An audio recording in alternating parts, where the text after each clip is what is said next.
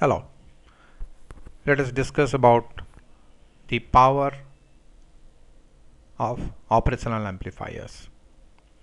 Operational amplifiers are known as opamp, all of us know, and we have taken a operational amplifier LM358.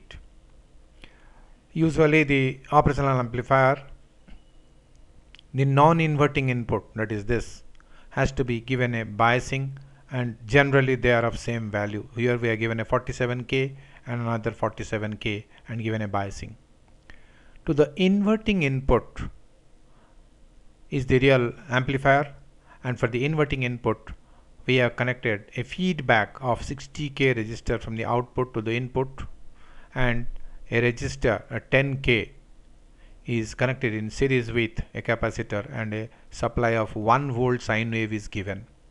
We will see how the gain is governed by R2 by R1, that is R2 by R1, and R2 is equal to 60K and R1 is 10K, so the gain is 6. That means if I give 1 volt here, I'll get 6 volts here. This is what basically is the operational amplifier, and we will see that how it works. Now when I power this green one is the 1 volt. You can see this is in the 1 volt scale, and in the 1 volt scale it gives from here to 1 division, that is 1 volt. This gives 1 volt, and the output from here, this is in this also 1 volt scale, and it gives from here 1 2 3 4 5 6. It gives 6 volts AC, and this is what is the operational amplifier function as far as the gain is concerned. We can see a few more systems. Supposing I change the gain, instead of 60. Now supposing I change the gain to say 40. 40 by 10, it will be 4. Now let's see how will be the output. Now the output is 1 2 3 4. Now this is what is actually the function of operational amplifier. So whatever the value of this particular feedback, that is R2 to R1, get back to 6, R2 to R1 decides the gain of the operational amplifier. It is as simple as that, and the biasing has to be done this value. And if you look at the little documentation, it says it's the single, normally it's a dual power supply people follow, but opens can easily be configured to a single power supply by use of a resistor network. In the above example, we have R3 R4 plus a voltage of half of the voltage supply voltage. R3 R4 plus half of the supply voltage across the non-inverting input, this is this one, this is the non-inverting input, which causes the output voltage also half of the supply voltage, forming a sort of bias voltage. R3 R4 can be any value from 1K to 100K, but in all cases they should be equal. An additional 0.1 microfarad has been added here. Okay, we have forgotten here. In fact, one more additional capacitor can be added here.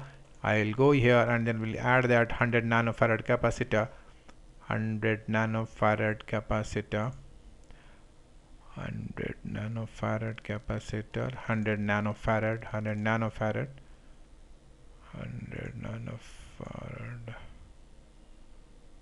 chip 47, 100 nanofarad capacitor. It can be used across this to ground. Okay, so what we do is we can use this 100 nanofarad capacitor here and connect it to this place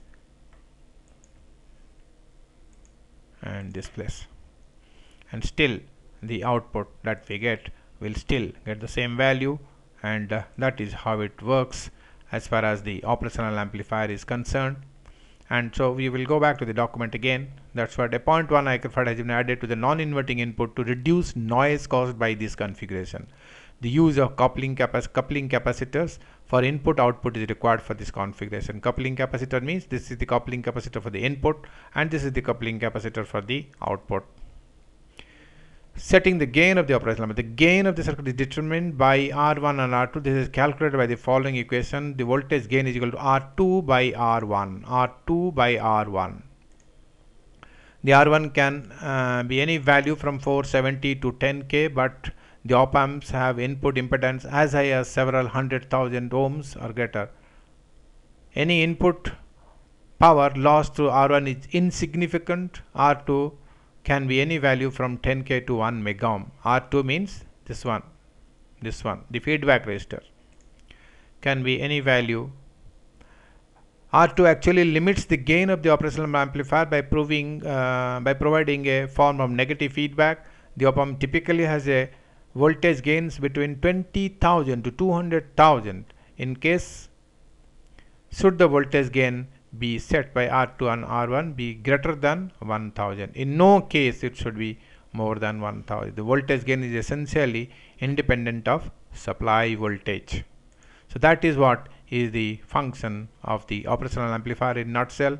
It is very simple, but it is independent of the supply voltage. Now supply voltage is 18 volts. Now, okay, now supposing even if I change the supply voltage to say 24 volts,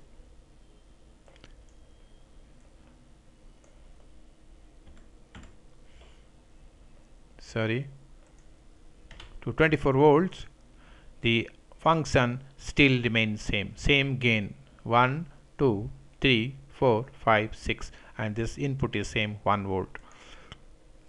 Thank you.